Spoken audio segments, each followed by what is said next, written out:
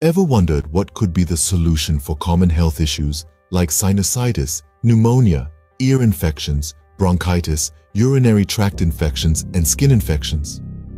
Enter Augmentin 625 mg, a powerful combination of two potent medicines, Amoxycillin and Clavulanic Acid. This dynamic duo can effectively treat a variety of bacterial infections, providing relief and recovery. So, what makes Augmentin 625 mg an effective choice? Amoxycillin, a penicillin antibiotic, works by stopping the growth of bacteria. Clavulanic acid, on the other hand, enhances the effectiveness of amoxicillin by preventing bacteria from becoming resistant to the antibiotic. Augmentin 625 mg, however, is not a one-size-fits-all remedy. It is critical to use this medication precisely as prescribed by a healthcare professional. It's usually taken every 12 hours with a full glass of water and can be consumed either with or without food.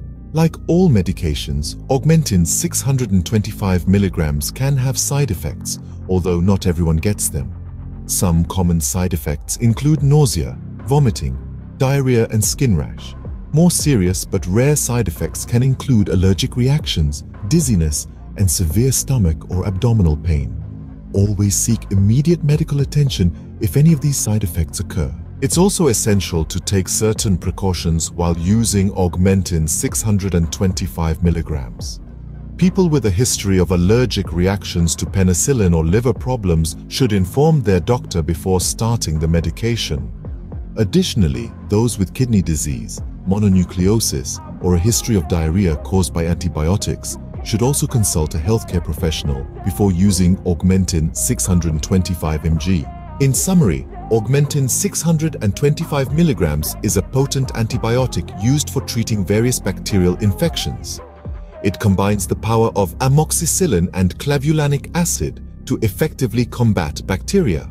However, like any medication, it should be used responsibly, under the guidance of a healthcare professional, and with awareness of its potential side effects and necessary precautions.